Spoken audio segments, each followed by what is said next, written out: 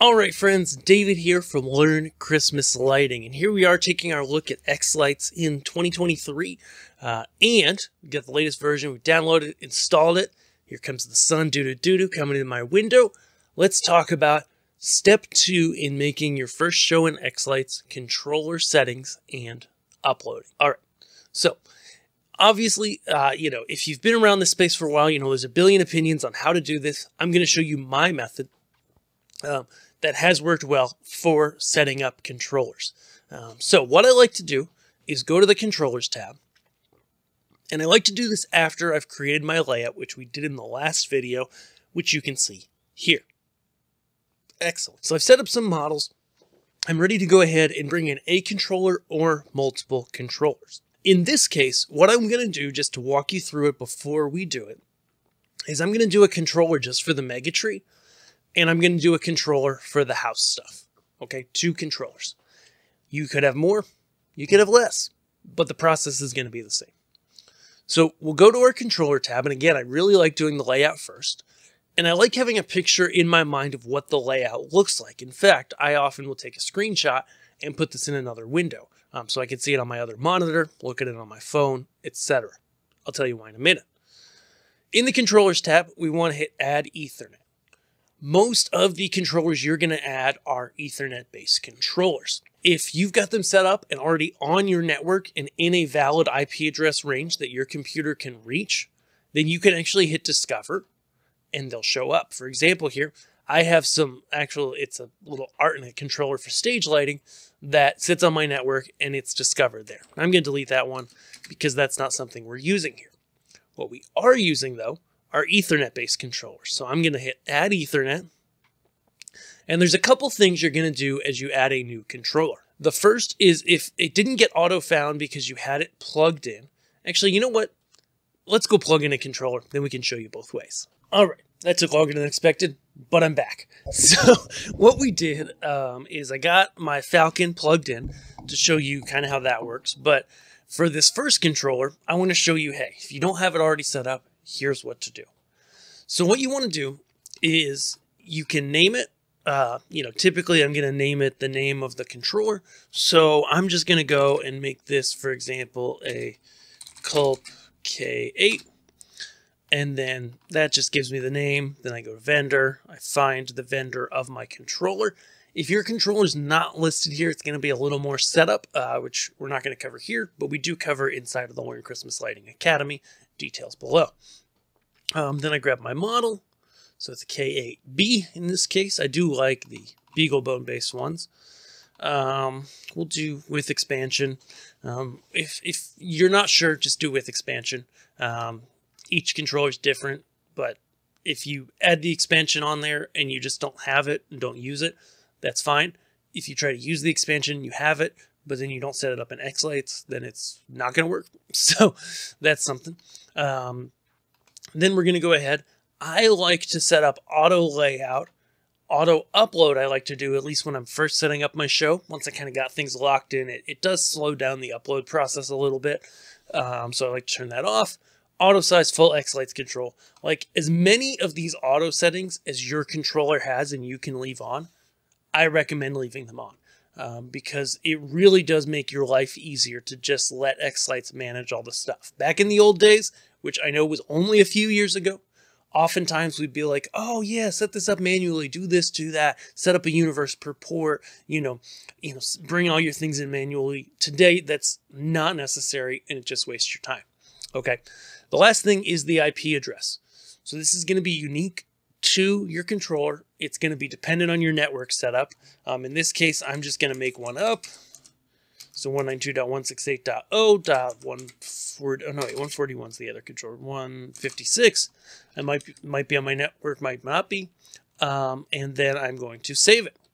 Now, if you filled this all out right, and the IP address has some life at the other end, aka there's a controller, this dot will turn green. Okay. If not, it will stay red. Now I want to show you the difference between setting this up manually and going ahead and using the Discover. So we'll hit Discover again. This time our Falcon will show up, okay? This controller that's out in my yard. So I'm just going to delete the extra ones, delete the one that's out in my yard. And the cool thing about the Discover is that it sets up the protocol. It tells you, how the controller is actually configured, sets the IP address. Life is good. Okay. In this case, the model didn't fill out automatically, probably because it's an older F48. And so most newer controllers should fill that all out automatically. Again, though, as many of these full controls as possible, as many of these auto options, leave those on. They only help you. Okay. So now let's talk about assigning. So the biggest thing you do with controllers is you assign things from your layout to that controller. So in this case, I'm going to take my Culp K8. I'm going to hit visualize. And there is something at that IP address. What? Who knows? And I want my mega tree to be on that controller. Now, I have 36 ports, and this tree is 16 strings. So in its default setting, in its default layout, I don't need to change anything. Let's say I needed to, though. Let's say I wanted it to just be 8 strings. I would then go to the Layout tab, and this is not a complete guide, but under the model itself, I can now adjust some of the settings. So for example, it's a 360 degrees tree. I'm going to make it 180. And then it's 16 strings of 50, with each strands being the amount of zigzags they do. What I'm going to do is I'm going to make this 8 strings of 100, but then 2 strands per string. So 8 strings in a tree model of 100 with 2 strands per string is the same physically, the physical look of the tree. It's 16 strings of 50. The difference is that you go up and then you come down with each strand back to the controller. Okay, so it's the same. It looks the same, to somebody watching the show. It's one goes up and then the other comes back down. And then it only takes up 8 ports of 100 pixels. We can hit save. So now back to that visualize tab. I can drag that tree. It takes 8 strings, so I put it to pixel port 1. It takes up 1 through 8. Okay. Then I'll go to my other controller. I'll hit visualize. And this is where I'll go ahead and check hide models assigned to other controllers. So now my tree goes away. And now I'm just going to take all of these props and I go, okay. So my first port might be 2 of those. My second port might be the other 2. And then I've got my single lines, which I didn't set the amount of lights on them, so they all just say 50, and I assign those up. So now this tells me where I'm going to plug in all of my different models. Not only that, but if you're using smart receivers, which can be a really great option, you can right-click and hit Smart Remote, turn it to an A, a B, or a C. Okay, so like my first 4 ports, I just got an A there. This one is not in port A, so I need to change it. Now that red notification goes away. This error will no longer show up, and we're good to go. Okay, these guys too, they're not in A, but I can drag them into A, right? And it's really easy, really visual, works really well. Allows you to set up those smart receivers. And I lost one of them. Oops. So really this goes here. Let's say we have those together. In this order, for example, if we have 2 models sitting on the same, you see there I overlap it like this to go line 1, line 2. If they're sitting on the same port, the same smart remote, this is the order they plug in. Okay? It doesn't have to be left to right. It's just whichever way they plug in physically. Next thing we're going to do, the last thing we're going to do, is upload our output to our controllers. This goes ahead and sets up our controller. Depending on your controller, it may be fast. It may take a few minutes, like the F48s here, they reboot. The old ones, at least. I forget if the new ones do or not. And then you're good to go. Okay. Other controllers, like this Culp K8, I had auto upload configured. And so what that means is when I'm in my sequencer and I hook up some lights and I hit output to lights right here, it actually goes at that point. It's doing it right now. And it tries to upload to that controller. Now it says failed here, and it took a minute. It kind of paused for a minute and froze because I don't have that controller on the network. Though it shows up green, which means there's something at that IP address, probably my kid's tablet. Okay. that's the basics of the controller setup. You want to do that after you do your layout. Other things to think about as you do get into your display is, we talked about setting the amount of lights per string, the amount of string, etc. Like with our tree, you'll want to do that for each model as accurately as you can, but you can update these things later and re-render your sequences and be good. Okay. The biggest thing I would say is just to get this as accurate as possible.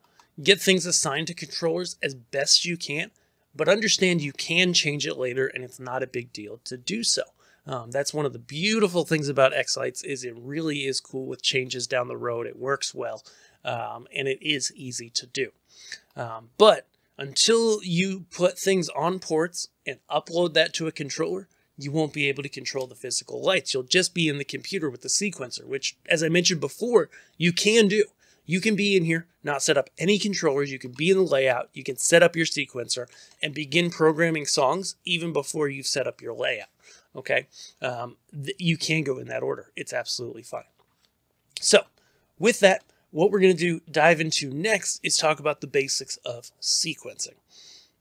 We're going to show you exactly what to do, and I'm really excited to do that with you. So if you've liked these videos, be sure to subscribe, catch the next one. Head over to learnchristmaslighting.com, grab our free guide, the 4 things I really wish I knew before I began a Christmas light show. And whether you grab the guide or you're like, hey, this isn't my first year, I'm a little further along, but I still need more help, more depth, more updated videos, then hey, we've got you covered. Inside the Learn Christmas Lighting Academy, which you can try out and start for just $1 today, and in the link below this video. What we do is we do that. We give you personalized help in our forums. It's really the best place, the one cohesive place to learn everything you need to know to make a great Christmas light show and continue it year after year. You can try it out for just $1. Check out that link below. I think, or also probably here on the end screen. We'll see you guys in the next video. Thanks.